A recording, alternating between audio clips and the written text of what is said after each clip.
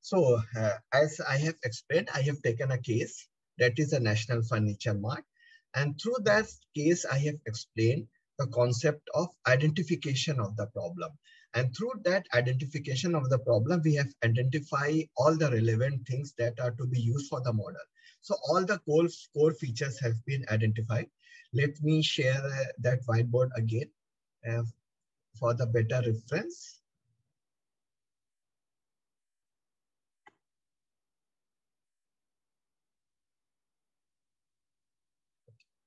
So here, this is a case that the core things is number one, that is related to the manufacturing combination that are to be converted into decision variable. The second is related to the objective of the national furniture mart or the objective of the Harsh, that is the expected profit or things related to the profit. And the third essential thing or the third core feature are related to the utilization or the limitations imposed by some resources which are limited in nature. In the planning, only the limited resources are being considered. So this is the thing that has been taken care of. So here, this case is taken care of. Now, if you observe this mathematical model, though they are the function, these are the mathematical symbols and they are the functions. So if we consider them, right, so they are the function. But if we observe these functions, means apart from this decision variable, here the degree of t is 1, right? In the degree of c is again 1. So in the objective function, both the means all the decision variables or the variables are having degree 1. So it is linear in nature. So it is linear in nature. In the same manner, if we consider all the constraints and restrictions, like this is the first function, this is the second function, this is the third function, this is the fourth, and this is the fifth function. All are again linear in nature, right? So this is an important thing, that here the mathematical functions or the algebraic function that are to be used are we are using as linear functions only. So these things are to be kept in mind since we are moving to the second part of our discussion.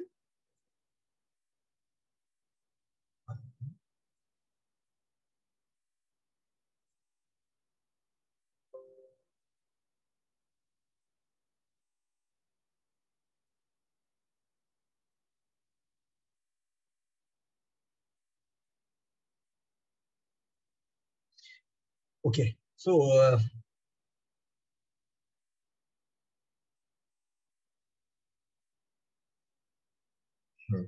okay, so by this concept we have explained our OR model.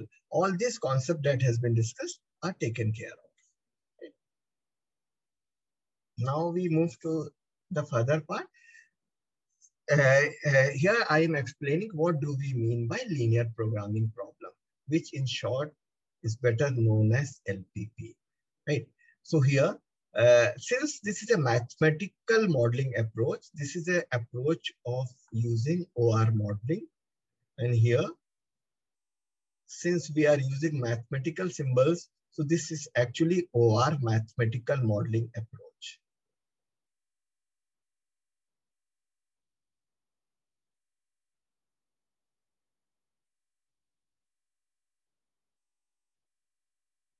Right? So this is a mathematical modeling approach. As in the last example, we have observed that all the functions are linear in nature. So here again, all functions in the model are linear functions, means two functions are involved. One is the objective function. In this case, our objective function is single, and we have a set of constraints and restrictions.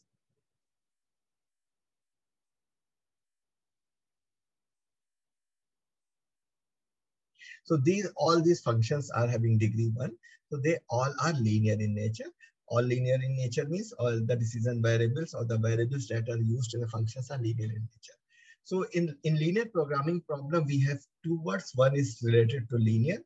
Linear is that all the functions of the models are linear functions.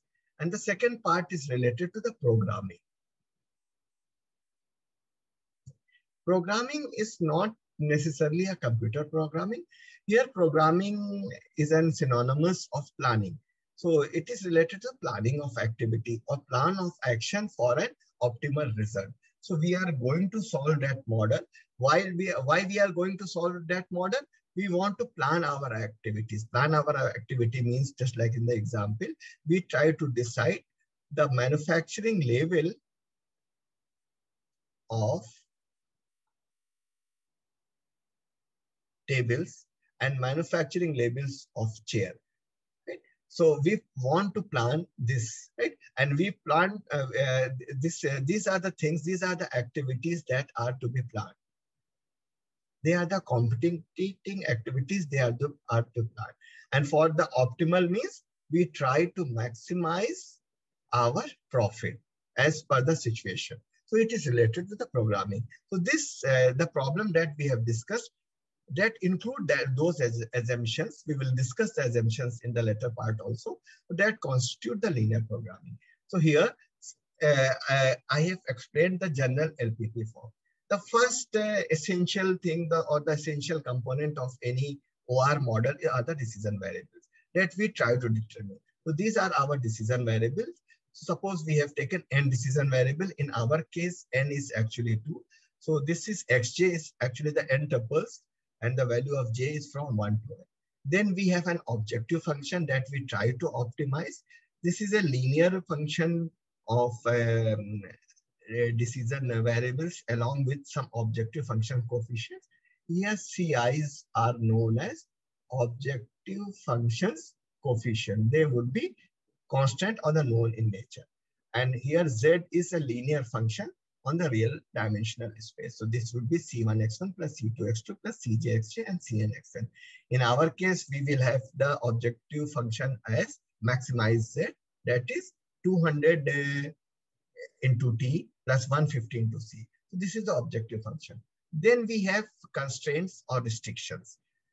And these, as in our case, we have around 5 constraints, right? We have 5 constraints. So these constraints are actually the functional constraints because they impose condition on the functions of the system. They are the functional constraints, right? As you observe, here the objective function is a function of decision variable, as well as the constraints are again the functions of decision variables. And in all the cases, the decision variables are having degree 1. Here all the, right? And here AIJs are actually the input-output coefficients. They are the input-output coefficients that represent the utilization part of the system. So they are the input-output coefficients, and they are multiplied with 1 degree with all the decision variables, and then they are having an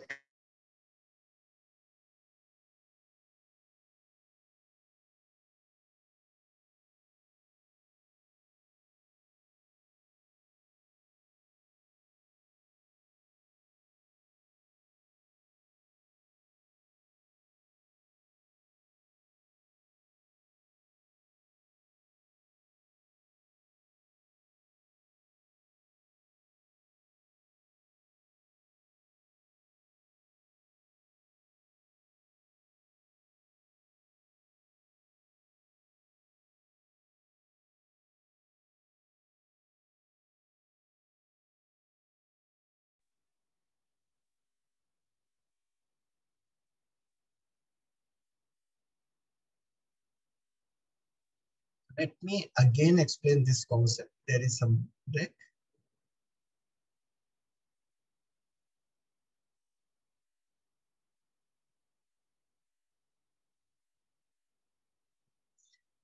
So let me again explain the concept. Right? It is related to the linear programming problem that we are going to discuss. In short, this is known as LPP. This is a mathematical modeling approach. It is actually the OR modeling approach that we are going to use. And since we have using the mathematical concept, so this is the OR, a mathematical modeling approach is there. Here, there are two terms. One is linear, other is programming.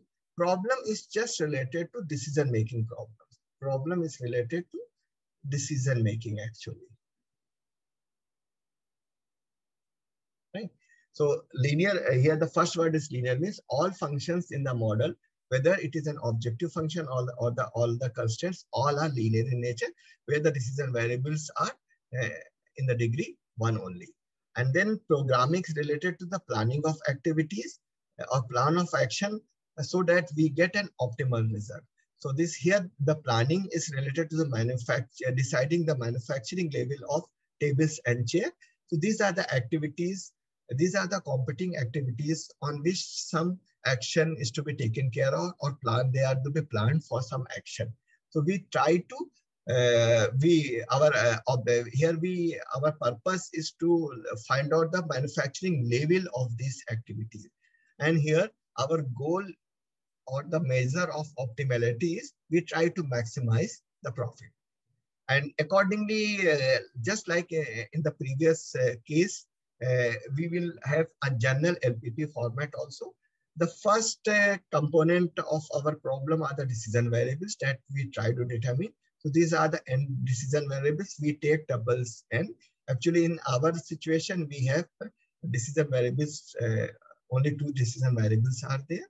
So the n tuples. Then we have an objective function. These objective functions are the linear functions of decision variables, where we use objective function coefficients as the coefficients or the parameters. And this z is a linear function on a real space. Right? So this we try to optimize. In this case, here we maximize.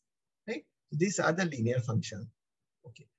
So it can also be written as optimize z as summation of Cj xj, where j varies from 1 to n. So this is our objective function, and this function is linear in nature. Then we have constraints. So these are the constraints. Here I have explained that they are the 2 types of constraints. The first one are the functional constraints. They are the limitations imposed on the real system. They are the limitations imposed on the real system. And then we have non-negativity restrictions. Like in our case, we have 5 functional constraints. And these functional constraints are the linear functions of decision variables where on the left side we have used coefficient Aij. So Aij's are input-output coefficients, where I varies from 1 to m. In our case, there are 5 constraints, so I varies from 1 to n, and obviously j is varying from 1 to n. And in our case, we have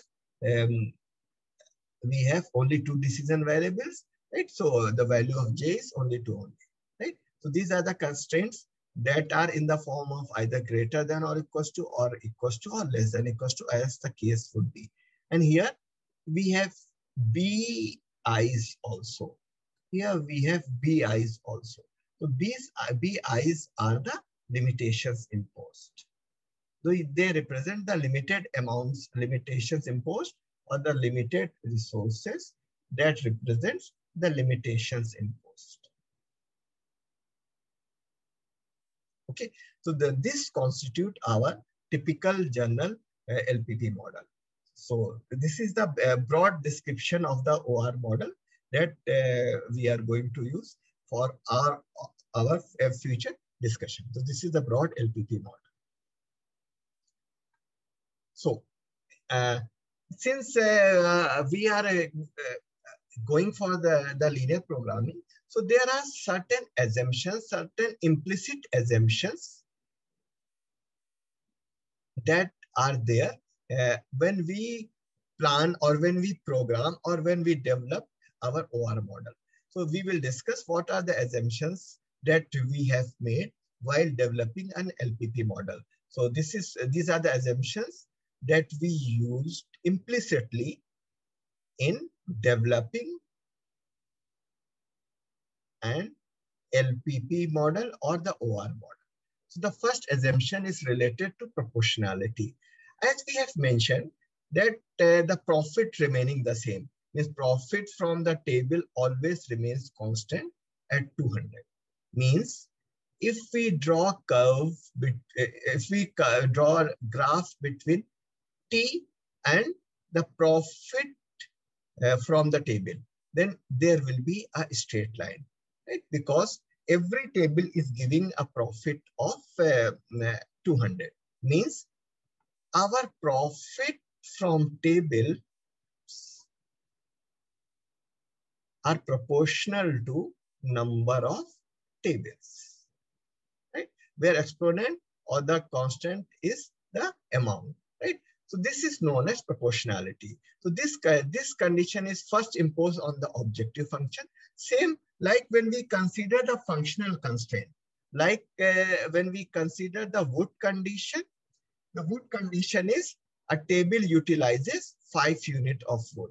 It means how many tables would be manufactured. It is immaterial with respect to number of tables that are to be manufactured. Always the wood utilized in per unit table would be 5. So the wood utilized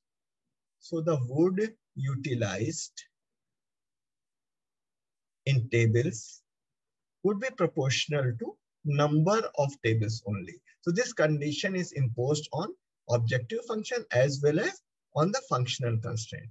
So it simply says that contribution of each activity is proportional to level of activity. Here the contribution is the profit or the wood, right? And the level of activity are the number of tables, right? So it means that individually it is employed, that the contribution of individual activity is proportional to the level of activity, right? So when suppose we are, so this is the first assumption that are implicit in our planning. That is the proportionality assumption. Now we come to the second assumption. We have mentioned that the total profit is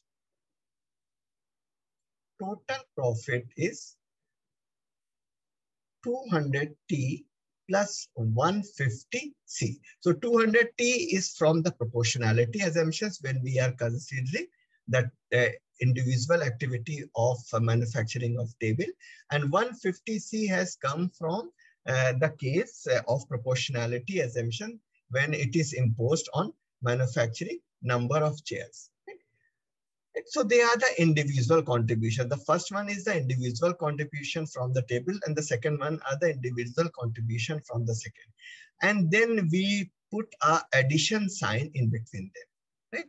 In the same manner, when we consider the wood utilization is again, we use the constraint as 5T plus 2C. That is less than or equals to 5,000. So we are considering the left-hand side of the functional constraint. We are considering the left-hand side. In the first case also, we have considered the left-hand side of the functional constraint. So again, we have put a sign of plus. So this condition, plus means additivity. Minus is also a part of this thing.